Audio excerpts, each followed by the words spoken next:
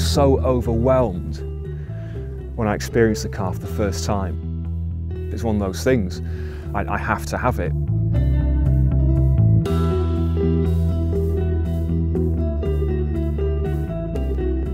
These cars have historical context of being built in an era that was just absolutely unrepeatable.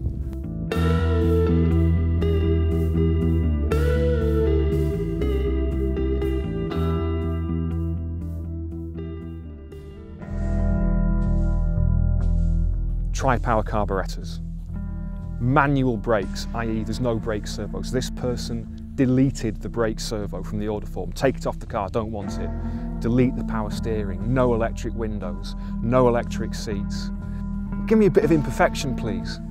I want a car that feels like a bunch of guys had a late boozy lunch on a Friday, got back to work and said, fellas, we are going to build a car.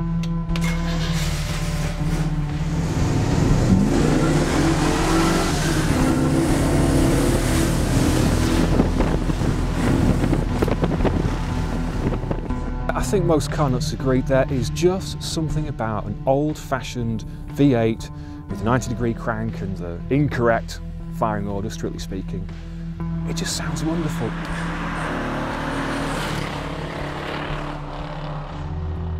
Generally, big, heavy cars don't handle. No matter who builds it, you're building something with enormous mass and power. It's not going to be fun to fling around and to transfer weight and change direction quickly.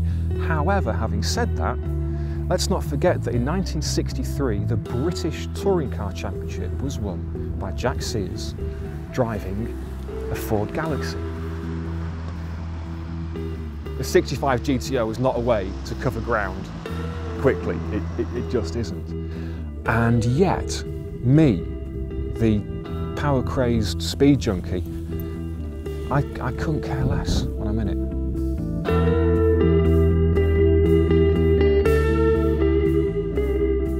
It's funny how on paper it falls short in many areas, and yet on practice it is so fulfilling.